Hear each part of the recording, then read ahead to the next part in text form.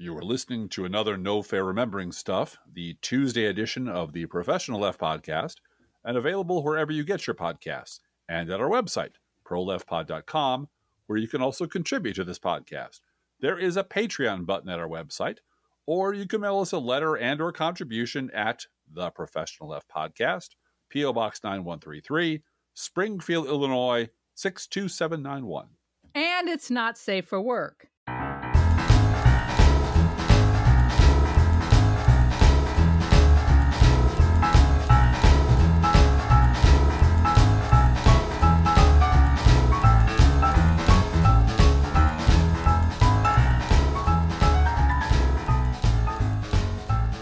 And we're opening today's show with a quote from the economist John Kenneth Galbraith, which you're probably all familiar with.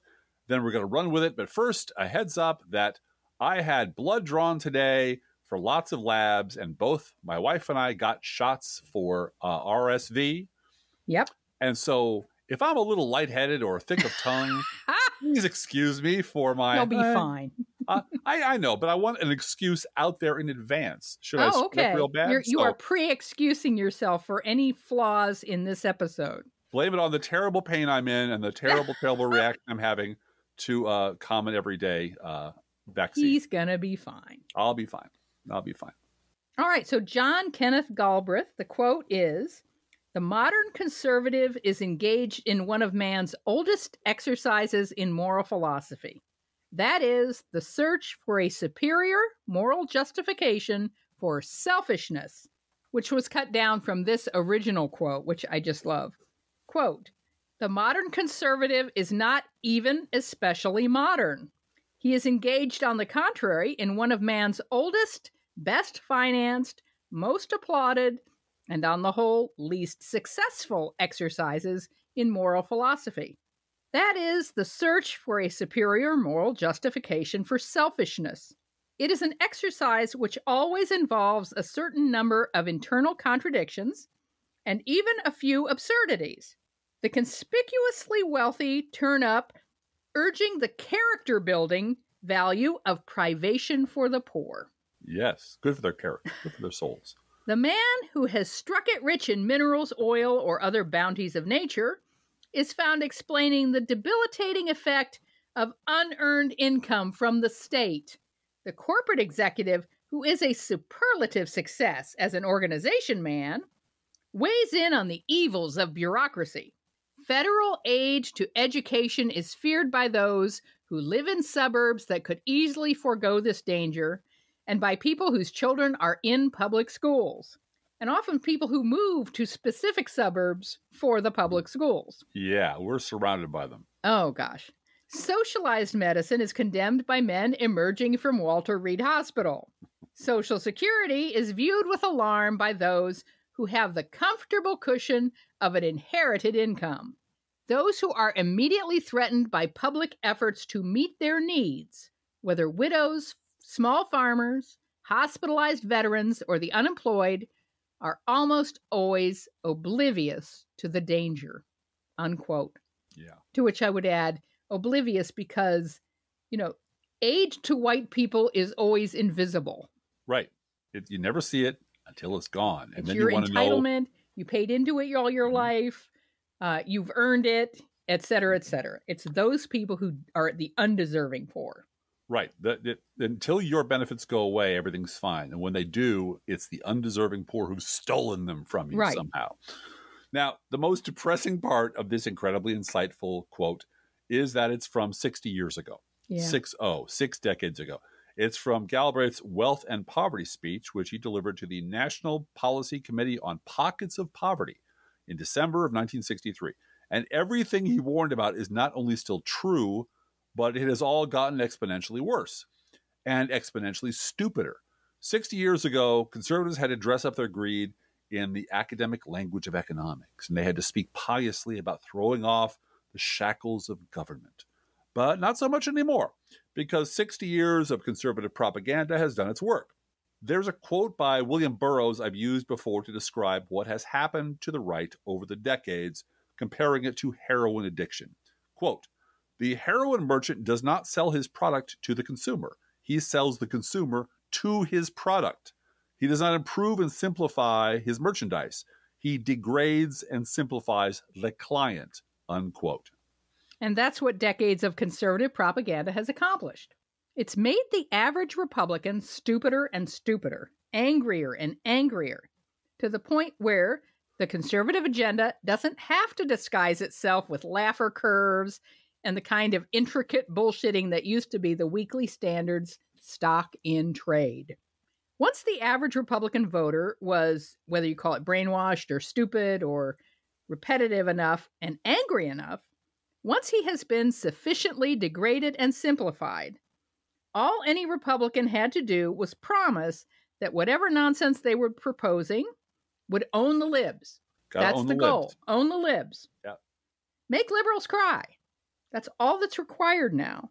So while Galbraith's original observation is 100% true, it's no longer sufficient to explain what's going on the right. And you can see that in the speaker's race. Today, right this very minute, no, if you turn nobody on television, knows what anybody stands for. Because they stand for nothing. They stand for absolutely nothing. No, except owning the libs. Making sure liberals are mad by the choice. Yeah. The one thing they cannot do, the one thing they would rather take a bite out of a live wire than do, is to make any compromise with the Democrats. Yeah. That's off the table. And then, of course, you blame the Democrats for not, when things go wrong, you blame the Democrats, right? Mm-hmm. So while Galbraith's original observation is 100% true, it's no longer sufficient to explain what's going on the right. For that, we need a new dimension to Galbraith. To change it from conservatism is the search for a superior moral justification for selfishness to conservatism is now a machine that generates moral justifications for whatever the right wants to believe at any given moment. Now it's about reverse engineering excuses for whatever crazy thing they wanted to do anyway. They hated Bill Clinton because he was a Democrat and he was smarter than they were. So Clinton became a corrupt, murdering, drug-dealing rapist who urgently needed to be impeached over, let's find something quick. Yeah, they decided very clearly to take down Clinton before he was sworn into office. Right. We're going to subpoena his wife's Christmas card lists. Right. Everything. Anything. Everything. Everything's going to be turned upside down in search of something. And when the first special prosecutor says, no, Whitewater is just a bad land deal that lost the Clintons money, the House Republicans said, well, that's not good enough. We need a new special prosecutor. Yeah. Yeah. And his job is to find something. His mandate is to not to investigate, but to find something which we can hang Bill Clinton. Just dig and dig and dig and dig. And you know what? They hated Barack Obama even more than Bill Clinton. You remember during the first few weeks of the Obama administration, or when Republicans were looking back going, why can't Obama be more like Clinton? Clinton was such a cooperator. He was so cooperative. He was so compliant. He knew about bipartisanship. All these people that shit all over Clinton because the previous guy has to be better than the guy we have now. So Obama became the devil. They hated him because, let's face it, he was black and he was a Democrat and he was smarter than they were.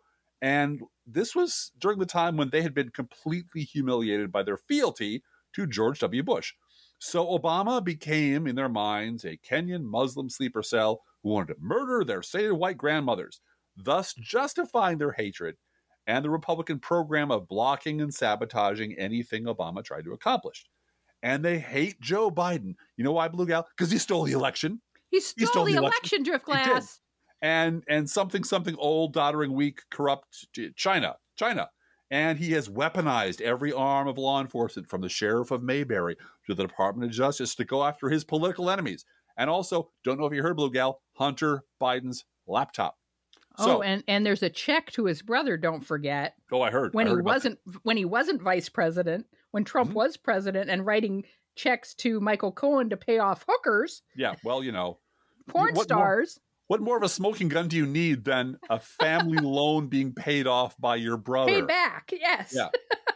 So obviously Joe Biden urgently needs to be impeached over something. He's got to be impeached immediately. Yes. And what's so much fun is you can watch them just flailing around going, I need to find an excuse to do what I want to do anyway. I need to find some fucking reason and they make them up and they fall apart. You know, that we have these informers, we have whistleblowers. Where are they? Well, they ran away. Oh, okay. What else you got? Well, we found this check. And it goes on because they're searching for a justification to do whatever they want. You see, Republicans' excuses for behaving monstrously getting louder and louder and stupider over time as the Republican base got louder and stupider.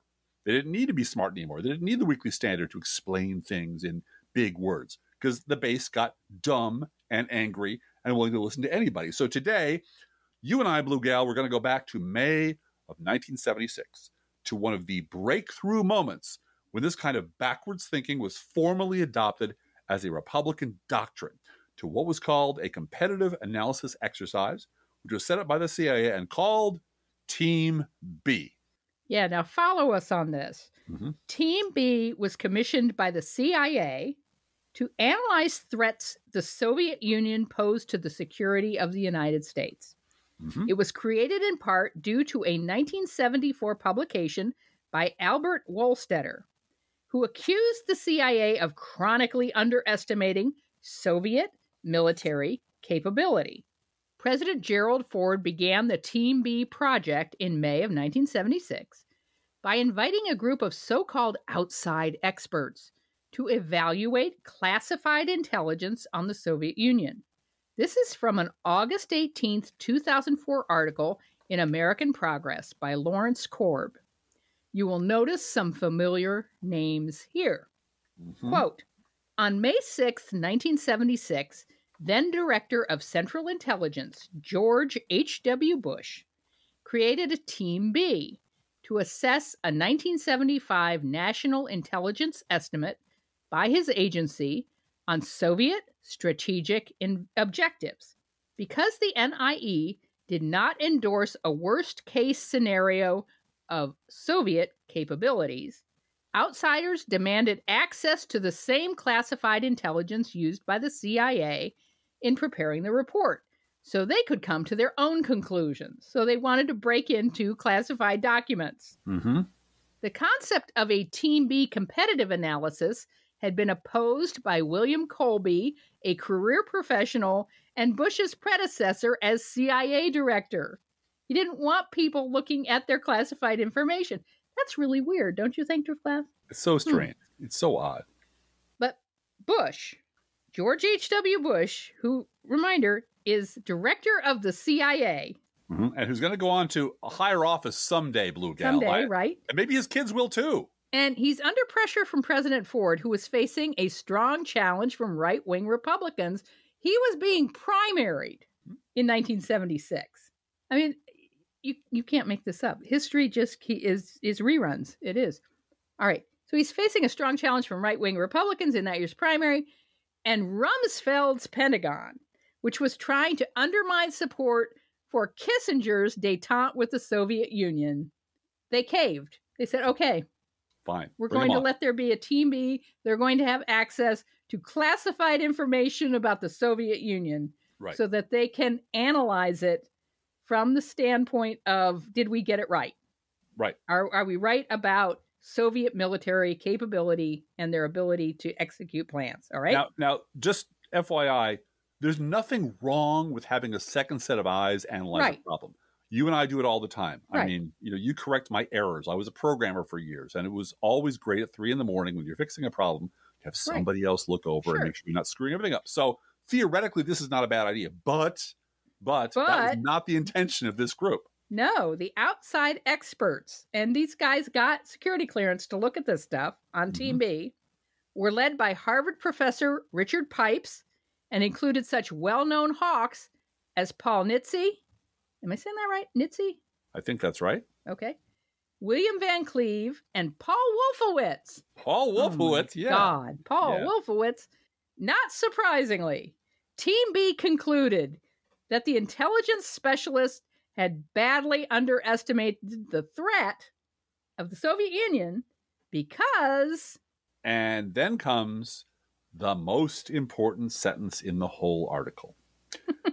They underestimated the threat because they relied too heavily on hard data, actual data, instead of extrapolating the Soviets' intentions from ideology.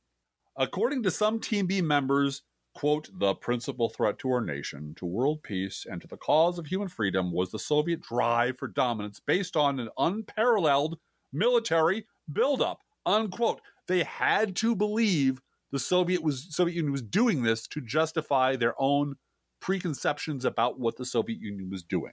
Mm-hmm. Well, and their own stock portfolios as well. I mean, all of this is together. So right here in the spring of 1976, you have the future architects of George W. Bush's Iraq debacle. Mm-hmm. Men like Paul Wolfowitz, Richard Pipes, Don Rumsfeld, signing on to a political doctrine that expressly said that whatever your ideology led you, wherever it led you, whatever you believed your opponent was up to, trumps any actual data that proved the opposite. We believe that we believe that Saddam Hussein has weapons of mass destruction. We believe it so hard. It must be true. Right. And don't forget that before he became Gerald Ford's Secretary of Defense, Don Rumsfeld was Gerald Ford's Chief of Staff. And after he got moved over to the Defense Department, who took his place as Ford's Chief of Staff? Dick Cheney. Enter Dick Cheney. Enter Dick Cheney. The American Progress article continues, quote, although the Team B report contained little factual data, it was enthusiastically received by conservative groups, such as the Committee on the Present Danger, whose members included Ronald Reagan and the President's Foreign Intelligence Advisory Board. But the report turned out to be grossly inaccurate. Go figure. Yeah. For example, it said that the Soviets would have 500 intercontinental backfire bombers capable of striking the United States by 1984. In reality, they had less than half of that, 235. Mm-hmm. Unquote. Now, here's the magic thing about Team B thinking. Not only can existing threats be wildly exaggerated to fit the narrative the hardliners want to sell, but completely imaginary threats can be conjured out of thin air. And the absence of evidence, this is the fun part, the absence of evidence that those threats are real is magically transformed into proof of how advanced and secretive the enemy really is. Yep, quote, and this is, conjure in your mind the hunt for Red October when you hear this. Team B also claimed that the Soviets were working on an anti-acoustic submarine, though they failed to find any evidence of one. The Hawks explained away this lack of evidence by stating that, quote, the submarine may have already been deployed because it appeared to have evaded detection, unquote. They couldn't see it, they had no evidence of it, and that was proof that it was out there and it was very dangerous. Team B thinking was such a useful magic wishing stone that even after reports showed that all such estimates had been completely wrong, Republicans kept right on using it to invent whatever imaginary menace they needed to justify their military budgets. So for the next 3 decades, Republicans would assert again and again the existence of imaginary threats or the presence of imaginary alliances to justify skyrocketing spending on defense. They asserted that the PLO, the Palestine Liberation Organization, was receiving training and backing from the Soviet Union, which it was not. They even invented a completely fictitious linkage between the assassination of Pope John Paul II and the Soviet Union. The assassination attempt on John Paul II. Yeah. It's Russia's behind it. Soviets behind it. You know this. Quote, in the first Bush administration, the CIA claimed that Soviet spending on weapons had started declining in 1988, and the number of Soviet strategic launchers was staying the same or declining. Then Secretary of Defense Dick fucking Cheney argued publicly that the Soviet Union's efforts to modernize its strategic nuclear weapons were robust and continuous. Moreover, Cheney asserted that there was absolutely no evidence that Gorbachev's ascension had altered Soviet strategic planning, unquote. Remember, this is Dick Cheney asserting with no evidence at all a non-existent threat which required immediate money and action. Yep. Mm-hmm. Even when Team B hardliners were out of power during the Clinton administration, Republicans used Newt Gingrich and the Republican House to continue manufacturing non-existent threats. So, here comes Christmas.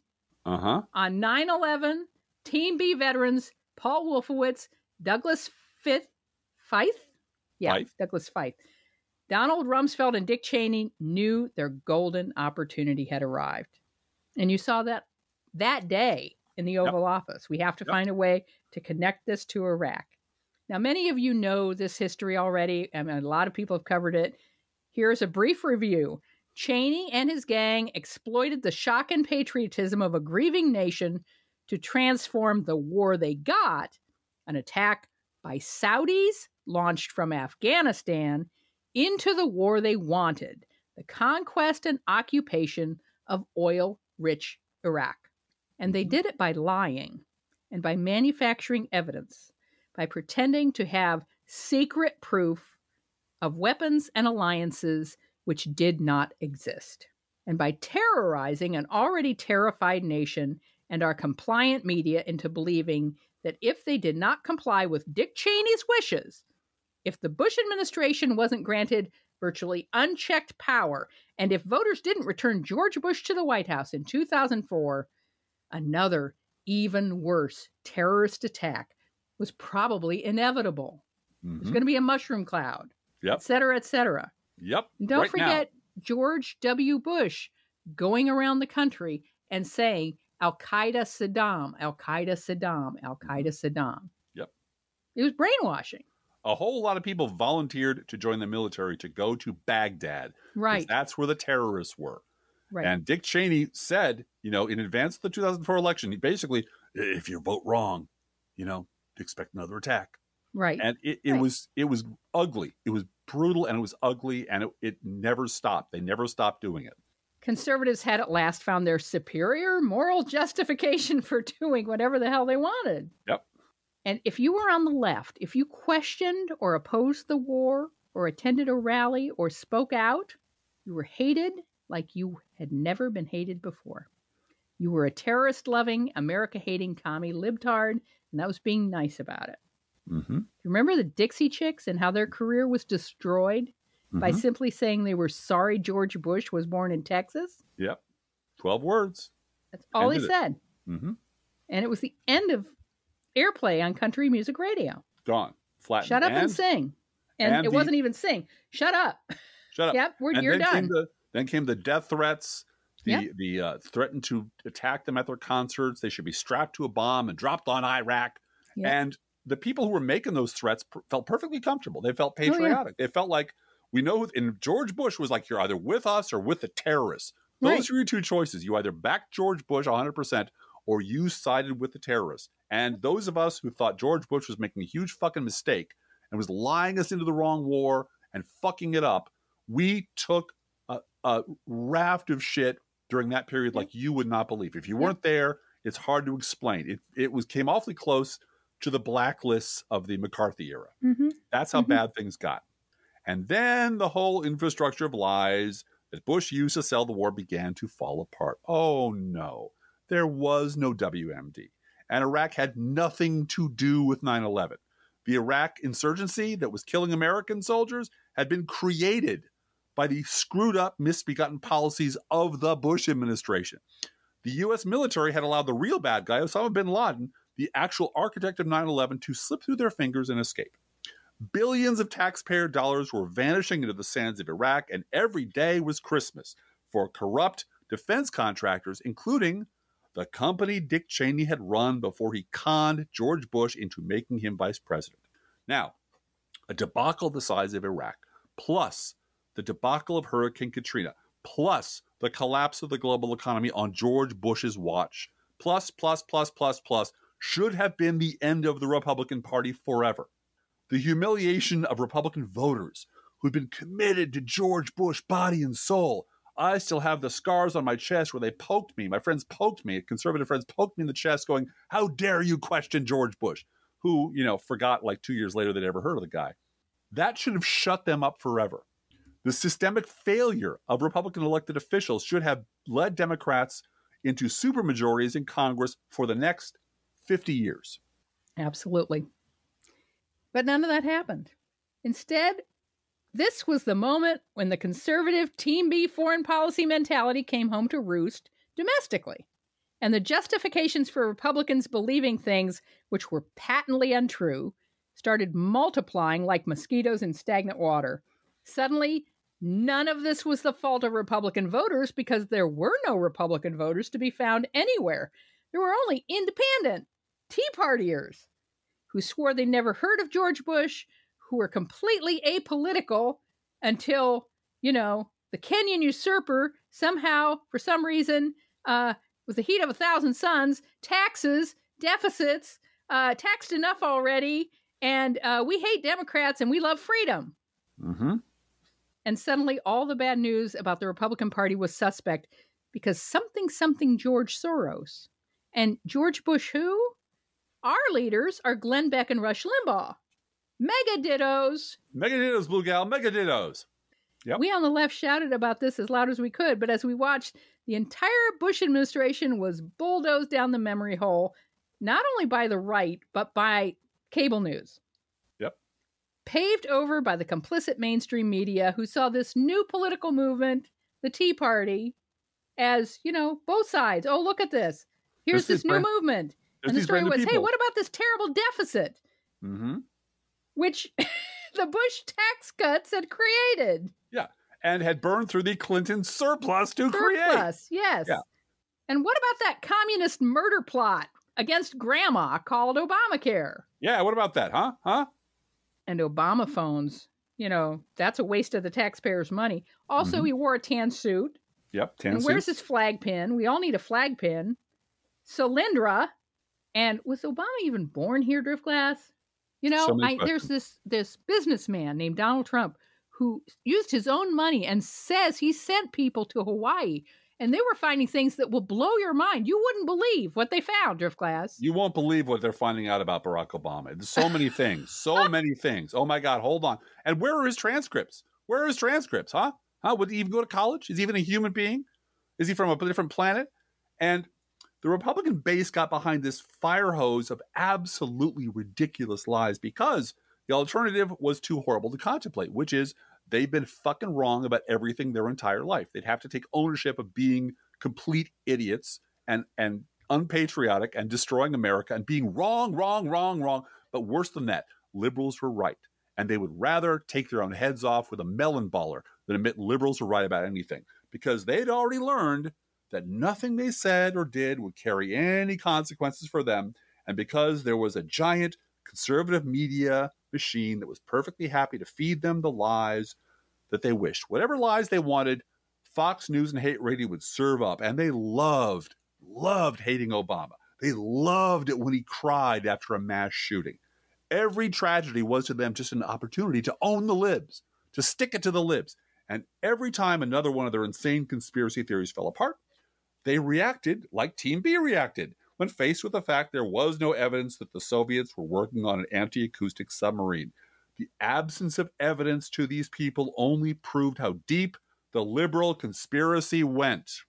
Like Team B, Republicans gave up on the idea of relying on actual data completely to justify their deranged beliefs and instead began wildly extrapolating what our sinister liberal agenda must be based on the lies they had already been told about our ideology over and over and over again for decades by Hate Radio.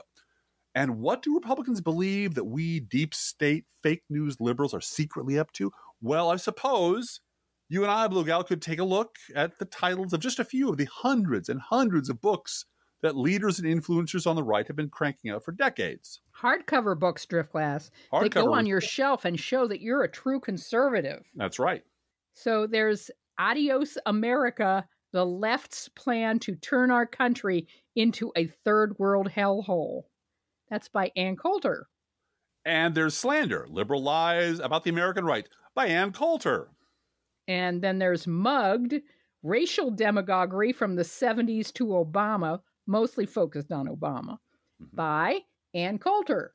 There's also Demonic, How the Liberal Mob is Endangering America by Ann Coulter. Did she write these in her sleep? Like just typed out?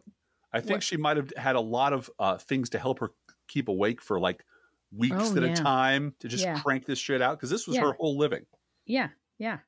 And Godless, The Church of Liberalism by Ann Coulter. And The Democrat Party Hates America by Mark Levin. Now that's a relatively new book. Yes, it is. Also American Marxism which is about the Democratic Party, Sure. by Mark Levin.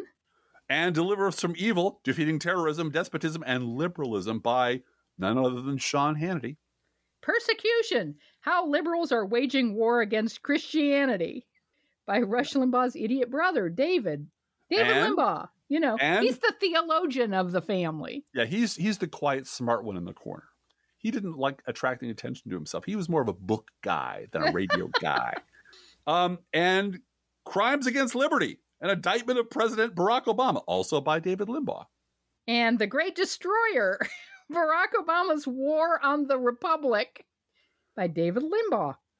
He's got a lot of books out there. They're pooping out like a Pez dispenser. And Liberalism is a Mental Disorder by Michael Savage. The Enemy Within, Saving America from the Liberal Assault on Our Churches, Schools, and this is adorable, Military, by Michael Savage. And the next one's a favorite of mine because this is the gold standard, according to David Brooks, of the coming conservative renaissance. It is, of course, intellectual renaissance of the conservative movement. Oh yeah, he's in the vanguard of that, and he's also he quit Fox News finally over principle. Now he works at CNN, and it is, of course, Liberal Fascism: The Secret History of the American Left from Mussolini to the Politics of Change by Jonah Goldberg. The Roots of Obama's Rage. Angry Black Man. A very angry black man. By Dinesh D'Souza. Yeah. Talk about an angry black man. And Bullies, How the Left's Culture of Fear and Intimidation Silences Americans by Ben Shapiro, who has his own podcast, his own radio show, his own television network, and millions and millions and millions of people on Facebook. And yet he is silenced by you and I. He's been silenced by the left. By the left's culture of fear and intimidation. Yep. You know who's been silenced? A lot of House Speaker candidates. By the right's fear and intimidation. I'm not kidding. Yep. Finally, Woke Incorporated, Inside Corporate America's Social Justice Scam by Vivek Ramaswamy. Remember him? Yeah, ever heard of him? He's running for president. There are hundreds and hundreds of books like this, some of which are kind of obscure, of course, but thanks to conservative bulk buying scams, because the right has unlimited money, many of them became New York Times bestsellers and made their authors a lot of money and gave them a very high media profile. They were part of the cycle of escalating conservative hysteria that is the engine of the Republican Party. The fact that they were books gave this garbage a patina of respectability that got the authors invited on to various media platforms. For example, Ramesh Ponnuru was just another minor American Enterprise Institute weasel until he wrote The Party of Death, the Democrats, the media, the courts, and the disregard for human life. Scary, so scary. Then suddenly he was an in-demand deep thinker who had since faded back into the woodwork, but to this day still remains on the Rolodex of both Ben Shapiro and Joe freaking Scarborough.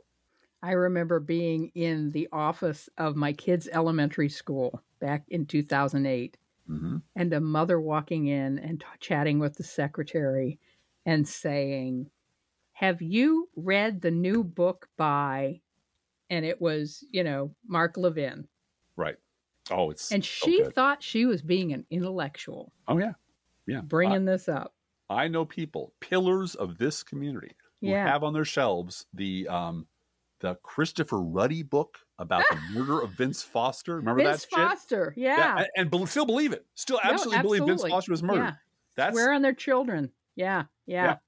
And because this is No Fair Remembering stuff, we also remember that even after far right-wing lunatic Michelle Malkin had written garbage like, quote, Unhinged, Exposing Liberals Gone Wild in 2005, and I'm not making this book up. Right. She wrote, In Defense of Internment, The Case for Racial Profiling in World War II and the War on Terror. Mm-hmm. And after writing that book, she was still invited on to ABC's premiere Sunday morning public interest program This Week with George Stephanopoulos to hype her other book. And this book was called Culture of Corruption, Obama and His Team of Tax Cheats, Crooks, and Cronies. which was published mere months after Barack Obama was inaugurated. And you've noticed. Yeah. When did she sign the contract to write that book? Yeah. When did she start writing it that it was in publication just a few months after he's inaugurated? Yeah. Oh. Yeah. Once ravings and slander have been turned into a respectable book, those ravings and slanders were repeated endlessly on hate radio and Fox News, because you always want to have someone on that just has a brand new book out. Mm-hmm. Where, like stone soup, even more ingredients can be added. Mm-hmm. All of which is then recycled into the next iteration of Republican madness and panic. Mm-hmm. Now, but Driftglass and Blue Gal, you might ask, aren't these examples all from deeply committed lunatics and grifters who crank out hysterical lies for a living? Yes, they are.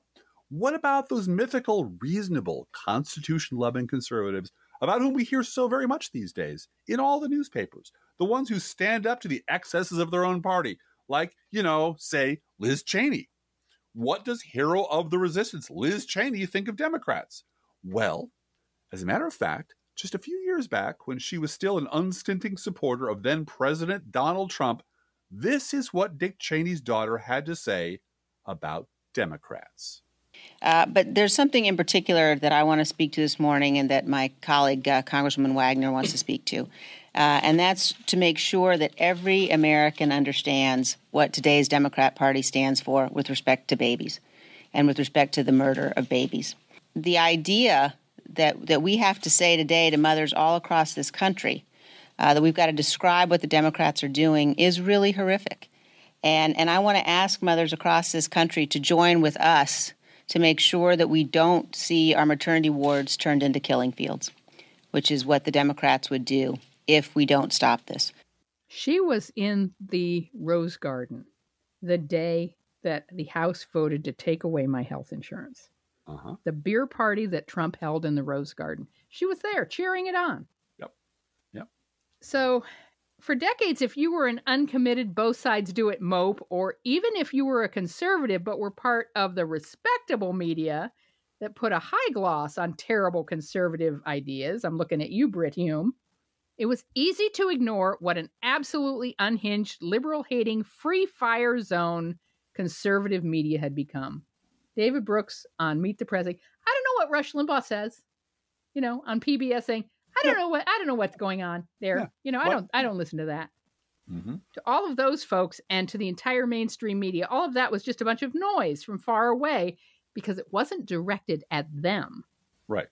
Harmless. Which is what happened to Kathleen Parker, who had been one of the Washington Post's conservative op-ed writers for decades and was in 2008 a frequent guest on Meet the Press and the Chris Matthews Show as the conservative. Mm-hmm. Very respectable. She blithely ignored the entire conservative media ecosystem as a kind of raucous, embarrassing sideshow. And then in 2008, she dared to write a column about Sarah Palin's qualifications to be vice president, or lack thereof, and was shocked to find her party is full of vicious, threatening, delusional freaks. Yep. Here's an excerpt from her subsequent column. Quote, "Allow me to introduce myself. I am a traitor and an idiot. Also, my mother should have aborted me and left me in a dumpster, but since she didn't, I should off myself. After 20 years of column writing, I'm familiar with angry mail, but the past few days have produced responses of a different order. Not just angry, but vicious and threatening." Oh, really? Really? Did you ever been on the phone with the Dixie Chicks? Yeah. Did you listen to that and then listen to what's been going on with Republican House members? Yeah. Way right conservative House members who were awful people to begin with, but who had some doubts about Jim Jordan. Right. Getting credible threats. And have an 82% from the American Conservative Union. Yeah. The same as Marjorie Taylor Greene does. But you stepped off the res for 1 second and you get credible death threats. And your wife gets death threats. Yeah. So here's what your humble scrivener, me, Driftglass, wrote in response to Kathleen Parker's article. And remember, I was writing this about the state of the Republican Party in October of 2008. Now, this was before the election of Barack Obama, before the GOP's 8-year-long racist primal scream in reaction to Obama. It was before birtherism, before death panels, and long before Donald Trump. This was 2008, back in the good old days, when everything was great, and we should all aspire to return to those good old days. Quote, as long as the monster worked on your behalf, as long as it was only gypsies and malcontents and misfits and queers and Jews and commies against whom the propaganda machine ranted by day and for whom the jackboots came by night, as long as the bell never tolled for thee, everything was just fucking peaches and cream. As long as it's just those people. Good Germans like Ms. Parker will always be more than happy to make a little bank firing up the mob, only too willing to smirk and sneer and turn a little profit, raging up the pig people in the service of demonizing anyone who doubts the infinite wisdom of the dear leader or the infinite goodness of the Christopath cabal that run the GOP, because it all sounds just like sweet, sweet music, just as long as it's being directed at the dirty liberals. But now the monster has turned on its creator, and good German Kathleen has finally heard an inkling of the baying, shrieking hordes whose bloody-mindedness we on the left have been trying to curb for the last generation. So, as a newly displaced pundit stranded in liberal Casablanca, let me save you some time and trouble by telling you what won't work. For about the last 30 years, we on the left tried the sweet reason thing. Didn't work at all. We tried the compromise thing. We got called weak and cowardly for our trouble. We tried, hey, let's elect the most centrist president we can find, a Republican-light Southerner that'll give the Republican right almost everything they ever wanted. He'll give them welfare reform and NAFTA and DOMA and GATT and a balanced budget and surpluses and a bunch of jobs and a military victory. We tried all of that. And for our sins, we got 8 years of partisan hearings, government shutdowns, slander, and impeachment, because while conservatism might have been a movement once upon a time, too many of us failed to realize until it was too late that today's conservatism is a moral dumpster fire. That was me using the word dumpster fire in 2008, of bigots, fundies, homophobes, and imbeciles. It is a disease that took over the country by screaming that everyone who disagreed with it was a God-hating traitor. And if you expect one iota of pity from anyone on this side of the moral universe for finally getting bitten by the mad dog you've been feeding all these years, you can go fuck yourself with a steam hammer. Once the disease is eradicated, we'll get back to playing nice. But until then, Anna Karenina, your locomotive is waiting. Unquote. That's very shrill, Driftglass. Very, very shrill. Very shrill. I should put it in a book. Jump it You'll forward. never be on Meet the Press. No. But if I jump it ahead, I don't know, 15 years, maybe I can pass myself off as Rick Wilson. And then it'll be wise, edgy. Only you could see such a thing. Rick, you're so brilliant. How did you see in 2006? How did you know that the Republican Party was this bad? Rick, here's a book contract. What? How much riches can we throw at you, Rick? You're so fucking smart. Anyway. It is amazing that by 2008, which is 15 years ago, yep, it was already too late to save the Republican base from itself and to save the Republican Party from its base. But it was not too late to continue making money. No. Being a consultant and getting assholes elected. Right. And that's what all of your Never Trump heroes were doing during this time when all of us on the left could see the threat. They were busy making a large amount of money getting the worst people in the world elected and creating the road that led to Donald Trump. Yeah. And the minds of the Republican base had fully become Team B. You know, that lack of evidence, that's proof, Driftglass. Mm-hmm. Because facts don't matter anymore. Instead, Republican base voters glom onto the lies their media and their politicians feed them, because they reinforce the lies they had already absorbed about the liberal intentions and goals and conspiracies. And whenever one lie falls apart, it's replaced with another lie. Or it's propped back up by blaming Soros-funded liberal media. Because that's how deep the liberal conspiracy goes, Driftglass. Mm-hmm. Or if you manage to finally back a conservative into some corner from which there was no escape, they just shrug and say the magic words, which had been taught to them by the respectable media. You know, both sides are equally bad, Driftglass. It really is both sides, Blue Gal. It really is just both sides. And then they go right back to listening to hate radio all day and watching Fox News all night. And I want to get just a little deeper into this because QAnon is like the ultimate Yeah. Oh, yeah. No, it's just end game of this. whatever And I feel is true. whatever I feel is true. I feel that Democrats are drinking baby blood. Right. Must be true. Must be true. If it's not taking away my guns, it's taking away my gas stove. Right. Bastards. The bastards. There are two militaries. Mm-hmm. One of them is loyal to Trump, and that's Trump is still president, and JFK Jr. is coming back, and he's going to be president with his dad. And we're down at Daly Plaza waiting for them to drive by, right? That's right. Wave to the nice man as he goes by. He's the and that short, hairy, ethnic-looking guy who we are sure is JFK Jr. Because he wears a T-shirt, and you can pay him to get a picture taken with him. Yeah, I mean, all of this is Team B thinking. I feel like Cheney and Rumsfeld and so forth had a financial interest. Yes. In simply, Rumsfeld, all these guys, just financial interest in making sure their military-industrial complex people, the stocks will keep going up, and we will keep having military spending. That was their goal. The point of the Galbraith quote was a superior moral justification for greed. Yeah. Yeah, it was simple. That we want to make a lot of money, and we need to find a reason for selfishness and greed that is morally defensible. So we invented this whole weird Reaganite infrastructure of government's bad, supply side economics, Laffer curve, tax cuts for billionaires. And all of that was justified by freedom and freedom from regulation and freedom of your soul and blah, blah, blah, blah, blah. But now in the age of Citizens United, all the dollar signs are coming from fundraising from stupid billionaires and the stupid base. Yeah. And so telling them that their enemy is, out to get them, and you have to send $5 or even just $1 to Donald Trump's defense fund, which is his political action committee. And Marjorie Taylor Greene's political action committee can buy her a $92,000 SUV. And shrug. With no consequences.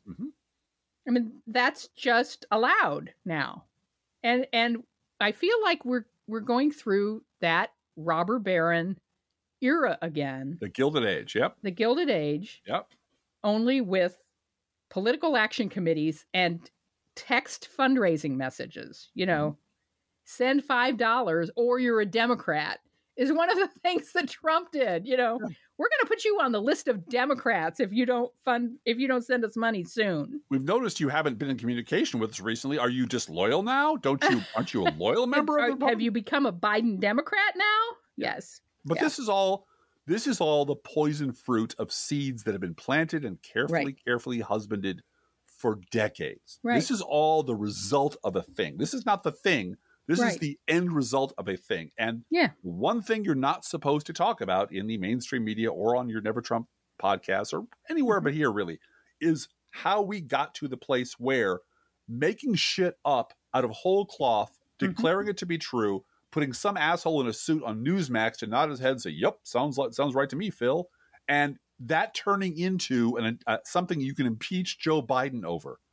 That whole long process is the process that nobody who participated in it or made money from it wants to talk about. They just want to talk about suddenly and spontaneously the GOP base lost its mind and believes crazy shit, and who could have figured, and what are we going to do? And by the way, the dysfunction in the House of Representatives is the Republican Party can't elect a speaker because Democrats won't cooperate. It's the Democrats' fault who did it. It must be the Democrats, because the only thing you're not allowed to consider if you're on the right in the House is making any alliances or overtures to Democrats. We are the devil. Just ask Liz Cheney. We're baby-killing monsters. We are, quote-unquote, pure evil. That's what the responsible Republicans were saying about us but 3 years ago. On the other hand, there are some great people at Fox. I've heard that story. And that enabling of Rupert Murdoch and Roger Ailes to have a significant toehold in the New York City. And don't forget, they put Fox headquarters in Manhattan. Yes, they did. For a reason. To buy legitimacy and have dangle this hiring opportunity all the time to people who had, Park Slope mortgage in the media so that, well, we can't say too much about Fox. I might need to work there someday. Right. Well, and they would hire basically defunct, respectable media people. Bill O'Reilly had a real media job, and Britt Hume had a real media job, and Tony Snow had a real media job. They would hire these people who were at the, the ass end of their careers and squeeze the last drops of respectability out of them. Right. Because, I know who Britt Hume is. He used to read the weather and the news and when I was 12 years old. He's right. And they would steal respectability from these people to hype the crazy shit they were selling to the base. Yep. And then the problem with that is that it's never enough. Reality always catches up with the crazy nonsense and it always falls apart. And you can either say, we fucked up. We were wrong. We're not going to do that again. This doesn't work. Or you go deeper. You go deeper. You double down and you wind up violent. That's what happens. Yes, you do. You wind up with death threats to congressional spouses. Well, and you wind up shooting up a pizza joint because Yep. I heard somewhere that something happened and I feel I have it's to protect true. The children in the basement that doesn't exist. And my entire media ecosystem that I'm saturated in because I'm too lazy to change the fucking channel is telling me that whatever I feel is true is true. And Democrats are devils and anything is acceptable to stop the demons from coming back and taking over our beautiful country and destroying it. January 6th was Antifa last. It was. I don't know if you know that. I feel it. Well, it was a combo Black Lives Matter, FBI, Antifa PSYOP operation. And because, we weren't to blame, good. And you could hear people like, on the one hand, saying January 6th was justified. Yeah. And legitimate and patriotic. patriotic. Ashley Babbitt died for our sins. Yes. And on the other hand, it was Antifa. And you can see as if it's an ant colony, an ant farm. You can see the inside of their brains just melting down because they have no longer any attachment to reality because they've been taught over and over again that whatever the hell you feel about those devil Democrats is probably true. And you should probably do something about it, like, electing Donald Trump. Right. Thank you for listening. Don't forget, we really need more Patreons to make this podcast fly. So if you can spare $5, please spare $5 and visit our Patreon at patreon.com/proleftpod. And thank you for that. I believe we're going to get several thousand new people on this podcast in this episode, each giving us hundreds of dollars. Oh, you believe that, huh? I feel it's true. Therefore, it must be true. We'll see you next time. Bye. The Professional Left podcast, No Fair Remembering Stuff Tuesday edition, is produced under a Creative Commons license. Copyright 2022-23, DGBG Productions.